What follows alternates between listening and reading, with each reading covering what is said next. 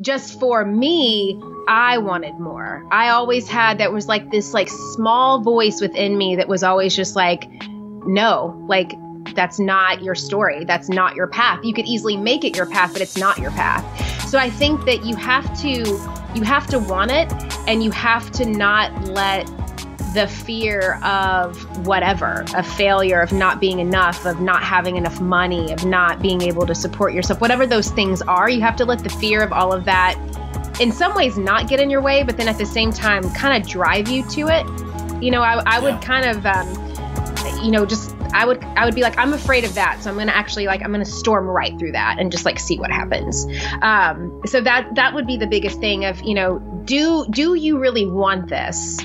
And then if you do, like, are you willing to do whatever it takes to be the absolute best at it? And if that answer is yes, then you have no other option but to go for it. So the question is this: how do thought leaders, school dropouts, former and current students find out what's next after they do or don't cross that stage? If you want to know the secrets to starting the career or business of your dreams, getting paid whatever you desire, and discovering what you do the best with the least amount of effort, then this is the right podcast for you. I'm Shawn Anthony, and this is School's Over. Now What? The podcast. Ladies and gentlemen, welcome to School's Over, Now What? The podcast. And I'm your host, Shawn Anthony. Welcome to the show. This is going to be another epic event. But first off, let me tell you a little bit about why this show was created if you have no idea. There are so many people that graduate college, high school, you think it, you name it, that are completely lost when it's all said and done. And what this show has done is allowed for people to further their education and learn from people who have already figured the main question out. And that school's over, now what? And each and every single week, we bring you an inspiring person or a message that's definitely going to get you there. And only thing I ask, and this comes to you right now, free of charge, F-R-E-E, this is free. You don't have to pay a single dime. But the only thing that I ask is that if you're gaining anything from this content, if this message is inspiring, if this show has brought you, new ideas on your business and you're taking your entrepreneurship to the next level, or even if you're in a career and you just recently got promoted because you took some of the tactics and principles and applied them for yourself, the only thing I ask is that you tell a friend. Yes, by telling a friend, this show has grown and is played in more than 20 countries and has been downloaded thousands. That's right, thousands of times. And all you have to do is something very simple. Take a screenshot of you listening to the podcast, post it up on your IG story, and the rest will work magic. And if you know anything about this show, you know this show will be nothing without you. And each and every single week, I like to kick it off with the review of the week. And this week's review comes from MC Leadership Guy. And he wrote, relatively new listener to the show. Shawn's show has really impacted me as a professional. The content provided by the show should be expected listening for some young professionals out there. Consistently have my notepad nearby because every episode takes you back to the classroom. Thanks for what you do, Shawn. This is inspiring and impactful. MC Leadership God, man, I appreciate you. And I'm always curious to know, what is it that gets people ticking? And what is it to get people to that next level? And this content has provided that. And for that, I am humbled and I truly appreciate it. And if you're listening right now, if you haven't left a 5-star review, please do so because I will shout you out each and every single week. With that being said, let's jump into the reason you clicked the button today. Our guest is none other than Julie Solomon. Yes, Julie Solomon is a 10-year publicist turned podcaster, blogger, and influencer marketing educator. And what I like about her is that she teaches women how to up-level their brand, purposefully connect, and market themselves online so they can do more of what they love. And Julie is extremely good at what she does. But what I like so much about this particular podcast episode is we dive deep. We dive deep into her background. And the background is so important to understand who a person is and how they got to where they are today. And we touch on the topic that a lot of people think about at some point in their lives, right? If you're graduating from college or you're finishing up high school, a lot of us wonder, okay, should I go back to my hometown? How do you lose that hometown mentality? How do you go after your dreams? And Julie is a perfect example of just that. Not only did she go after her dreams, but she moved across the country and has changed and impacted so many lives. And she also runs an amazing course called Pitch to Perfect. We'll link that in the show notes. And this episode also is going to help those entrepreneurs who are wondering how to pitch their products. So with that being said, let's jump right into it. Ladies and gentlemen, episode 45 with the host of the Influencer Podcast, Julie Solomon.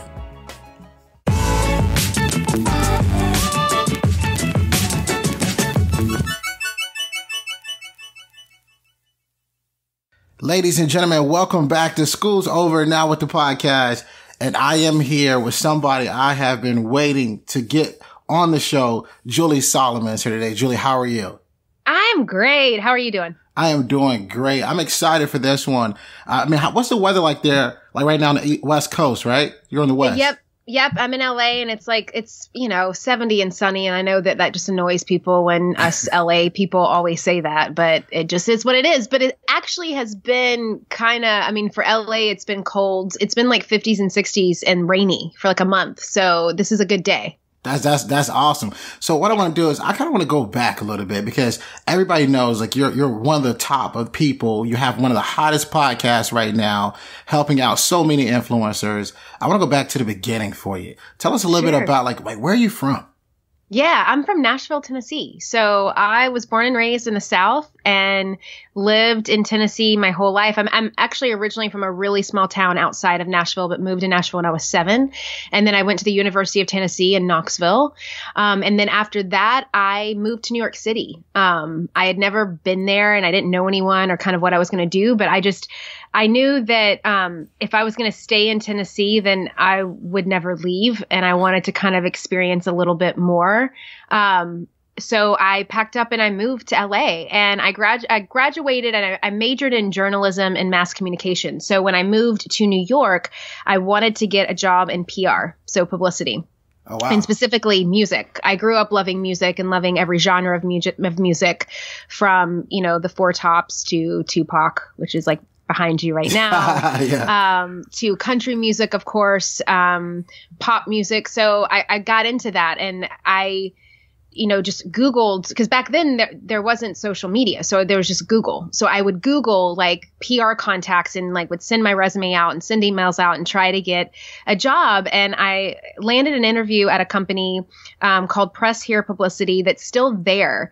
And they were the publicists and managers for some of the biggest acts like Lenny Kravitz and Pink and Maroon 5 and a lot of really cool things. And so I landed a job there assisting one of the head PR people. And so she was the publicist for Lenny and the publicist for Pink, for Def Leppard, for the Bob Marley estate. So wow. Like Ziggy and, all of his children that do music for some music festivals. And so it was really, really cool. I got to do a lot of tour publicity and got to learn a lot about the music space for that time that I was there. And so I lived there for a couple of years. And then after that, moved back to Nashville. I loved New York. It was amazing, but I knew that I didn't want to be there forever.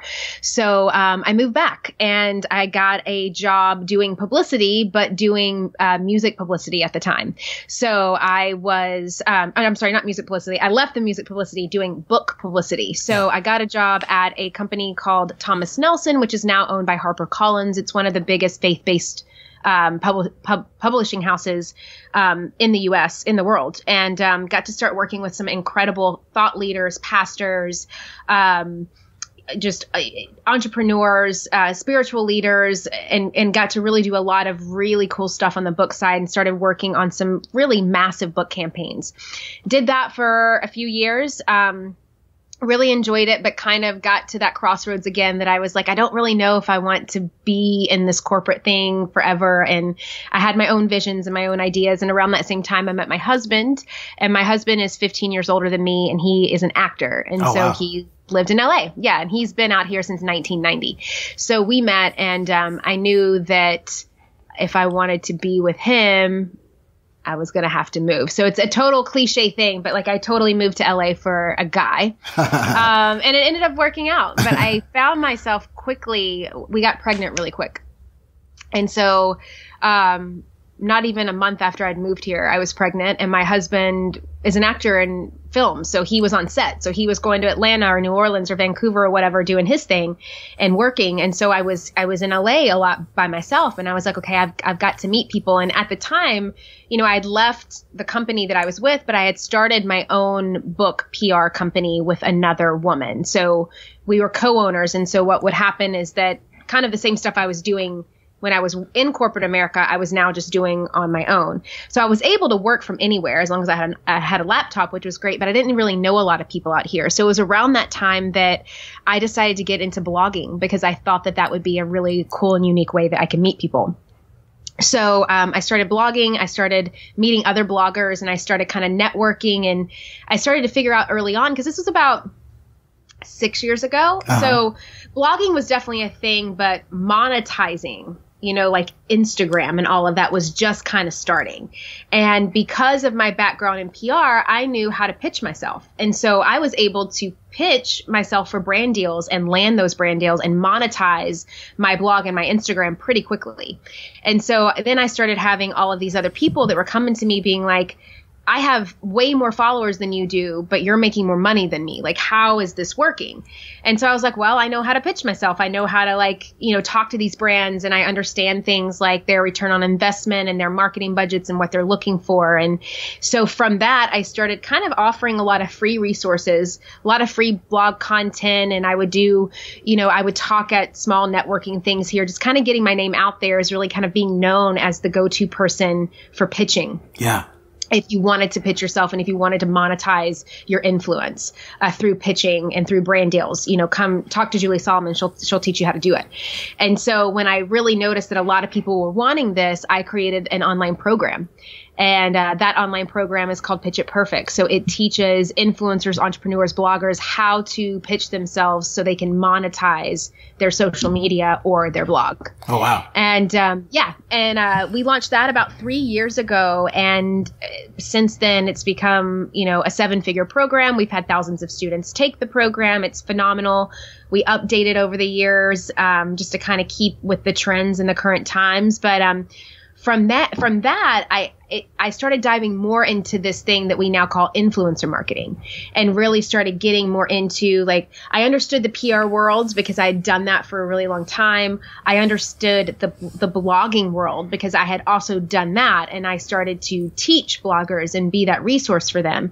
And so I started to notice that there were a lot of people like coming, I mean, hundreds and thousands of people coming out of the gate day in and day out wanting to do this influence thing, you know, wanting to monetize their Instagram, wanting to grow an influence, wanting to start a YouTube channel, wanting to do whatever that was. And this was about 2 years ago, April of 2017. I was like, well, what is another good way for me to kind of get my stuff out there? And that was podcasting. And at the time it was big, but it wasn't like it is now. I feel like a lot of people ask me why I think my podcast, like, why is the podcast so successful? But I know this is annoying when people say it, but I think we hit it right before it got super saturated, you know? And so I think that, you know, and I'll hear that. I used to hear that bloggers would tell me that all the time. Like, how do you have such big, you know, how do you have hundreds of thousands of followers on Instagram? And they were like, well, I just kind of hit it before everyone else did. And I would be like, that's really annoying. But now I'm saying it about the podcasting. Yeah. But I think that was because we got in April of 2017, and literally by like August of 2017, like that summer, it was like everybody was starting to podcast. And so at the time, I was one of the first podcasters to come out to talk specifically about influencer marketing strategy and specifically to that audience of influencers and bloggers, female influencers and bloggers who, I think that there's been a lot of men who have been doing podcasting for a really long time because they actually come from that radio world. Yeah. And they talk about marketing and they talk about business strategy, but there hadn't really been a woman to come in to kind of be that female voice for those female influencers and bloggers who are wanting to do more lifestyle driven content. So I started that, and then that really kind of catapulted my awareness to a whole other level. So, a lot of people knew about me as like the pitching expert through my course, but the podcast is what really kind of tilted me and my business over to kind of what everyone sees today. Oh, that's crazy, because like you listen to all those things you've done and all the success you've had and, the many people you've networked with. I'm curious to know, as you were growing up as a child back in Tennessee, right? What was some of those things that caught your attention that made you so curious? Yeah. I think I come from a family that we didn't have a lot of money growing up. My dad is one of 9 boys. They never went to college. My grandparents were very uneducated. I mean, my grandfather was a coal miner from Kentucky. Very, very rural, poor people. And, I think that part of that was just kind of, there's like a resilience and endurance that's kind of like embedded in my DNA to just be a fighter and to not really give up and to just ask a lot of questions and kind of learn things. Cause that's kind of how it was when I was little. I had to figure it out. My parents were busy, like just trying to put food on the table. They didn't have time to deal with me and my brother. They like had their own stuff that they were dealing with. Yeah. And so we just kind of had to figure it out. And I would see that a lot, coming from a very blue collar working class home, that's what we did. We didn't have a lot of money to if the freaking toilet needed to be fixed, well, we had to figure out how to do it because we didn't have money to call a plumber, or, if something else needed to be happened. So I think that a lot of that curiosity just comes from like my own need to survive, I would think, growing up as a child. Wow. Yeah. So like there's a girl right now that you just touched. I mean, there's a girl right now listening to this who is in one of those situations. What was one of those things that so you could think outside of the box? What was something that helped you think outside of that box? Even though, you didn't come from the best family, you couldn't get the plumbing, you couldn't get certain things done. How were you able to think outside of that box and to see what your future could be like it is now today? Yeah, I think it was that I always had this curiosity for wanting more, and whether I would see it in the movies or on TV shows or, listening to music or reading it in books, I always knew that there was like this life out there and this world that I wanted to see and that I wanted to experience at a very young age. I remember, being like 6 or 7 years old and thinking that way. When I was little, I used to watch The Wizard of Oz and Annie like all of the time. And it was, it was like this orphan that like then like grows up to be like in this like Daddy Warbucks world. But this idea of wanting something more. So I always had that in me, and just coming from a really small town, I was like, I don't want to be here. Like, I want to break that cycle, and then moving to Nashville, I think helped a lot too, because it wasn't a massive town, but it was much bigger town than I came from. And so living in Nashville, I was introduced to different cultures and just way of life. And I remember I met like the first Jewish kid I ever knew, and I was like, I don't even know what that is. Like, there was just like Baptist and like Church of Christ where I were from, like, and so just kind of learning more like about different walks of life that people could have made me really curious. And even on until college, I remember just saying like, I don't want to move back to Nashville, maybe eventually, but in that moment I was like, I don't want to just move back there. I've got to go and see and do and experience and just kind of do the things that, maybe my parents or my grandparents would have loved to have done, but it was never even in their reality because it just wasn't possible for them. So how do we break that lineage and go off to do that? So I think that's where that comes from. How important, I mean, you bring up so many good points.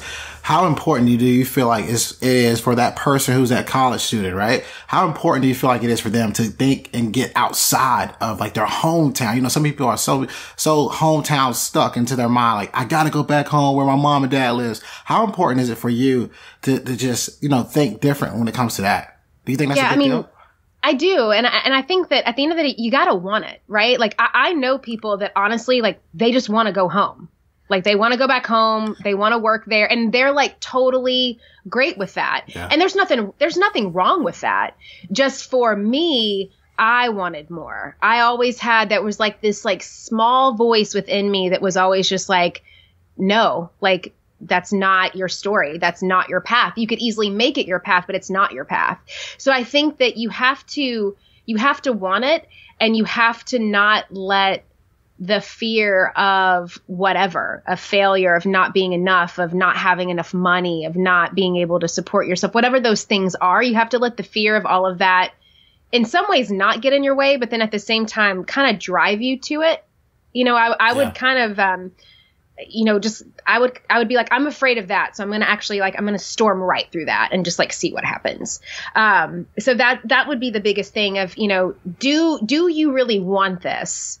And then if you do, like, are you willing to do whatever it takes to be the absolute best at it? And if that answer is yes, then you have no other option but to go for it. Hey guys, so let me take a guess. You're enjoying the show. And if that's right, please make sure that you take a screenshot of you listening to the podcast right now and tag me at Shawn R. Anthony _. I promise you this is going to help in amazing ways. And while you're at it, hit the 5-star rating and subscribe. With that being said, guys, let's get back to the show. Man, that's powerful. That's a gem of all gems right there. Like when you got out of school, right? You get out of college, you get a degree, you're thinking, okay, what's next? What am I going to do? And you start your career. There had to be a time when you start your career where you may have second guessed yourself. Has that ever happened?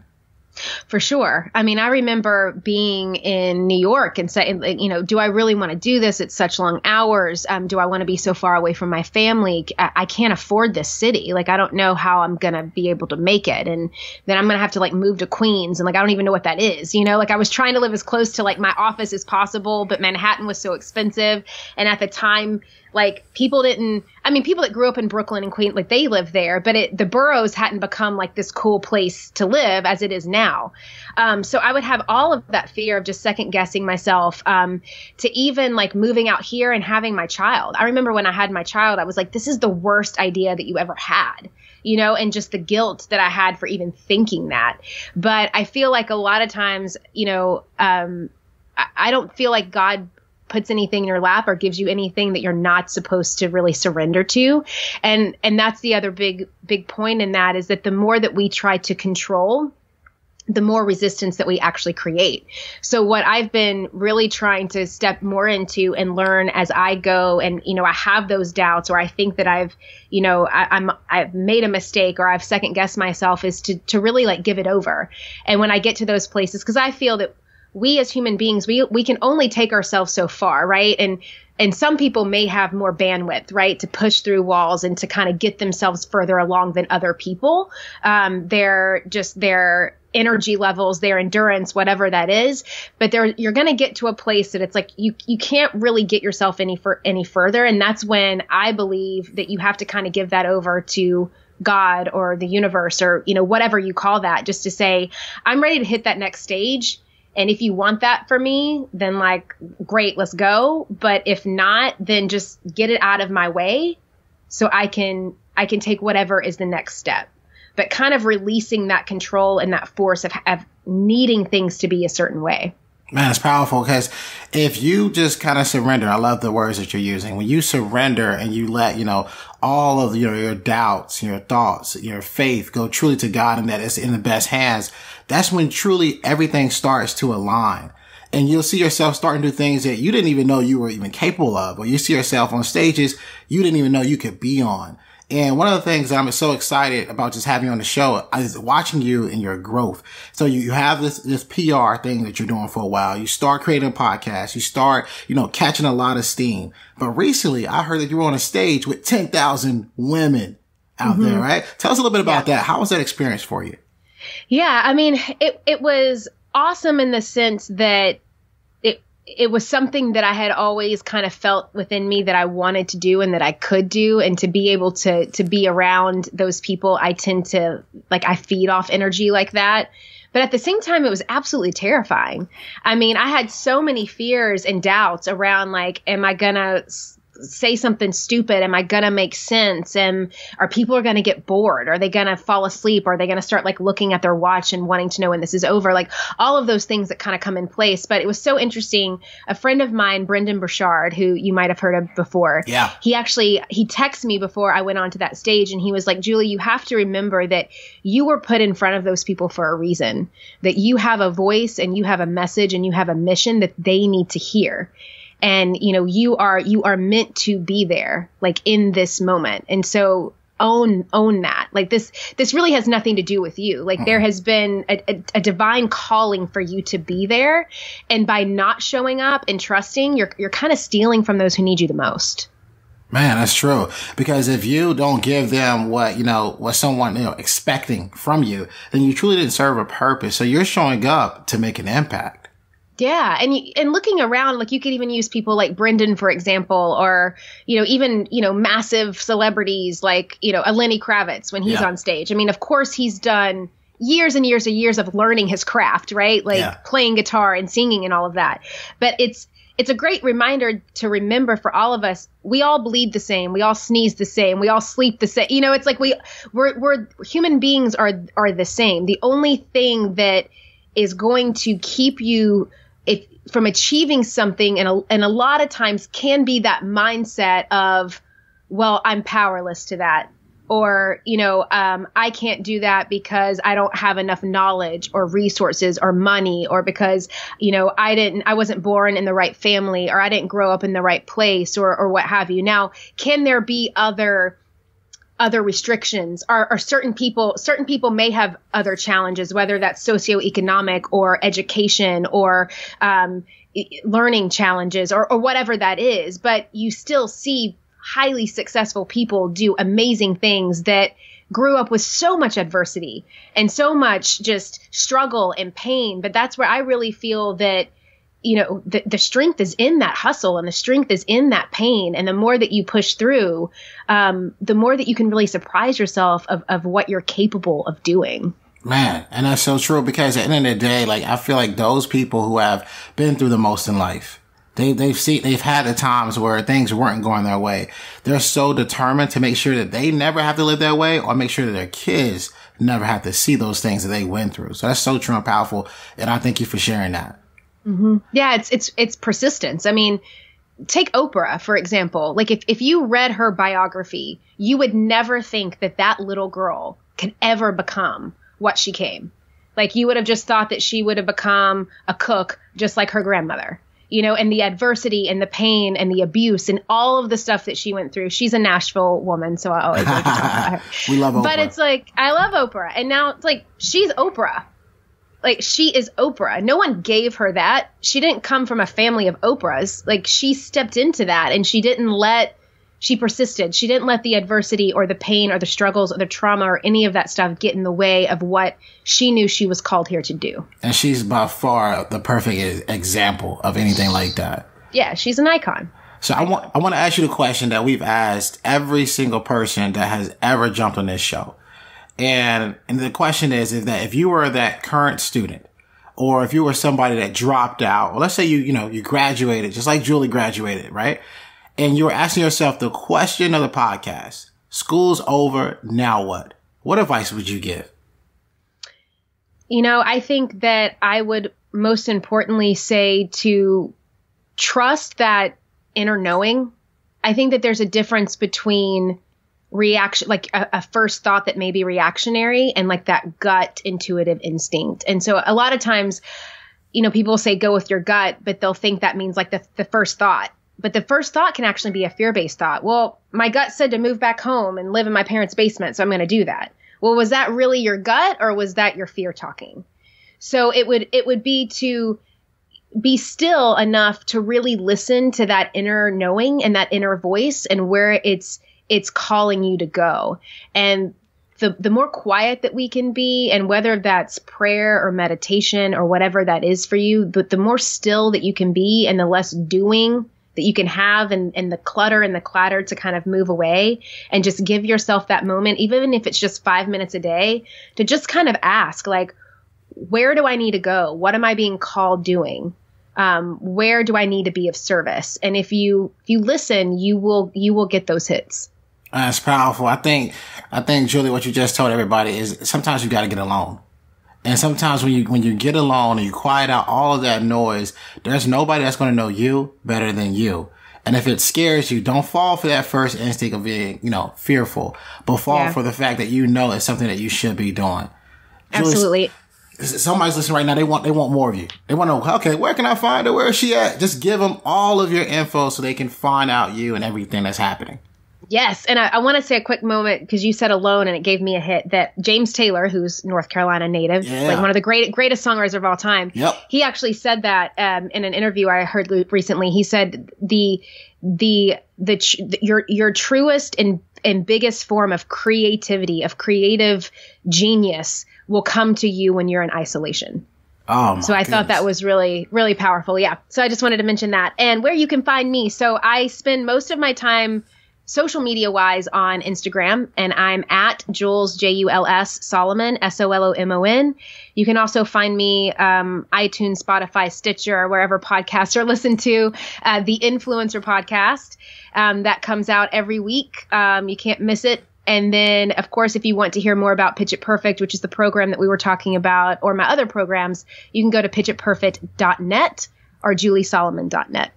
Julie, I appreciate you. And for those that are listening, always remember, dream it, believe it, go out and get it. Yo, what you think? I hope you enjoyed today's episode. I want to know what you learned. So if you wouldn't mind, would you take a screenshot of you listening to the podcast on your phone right now?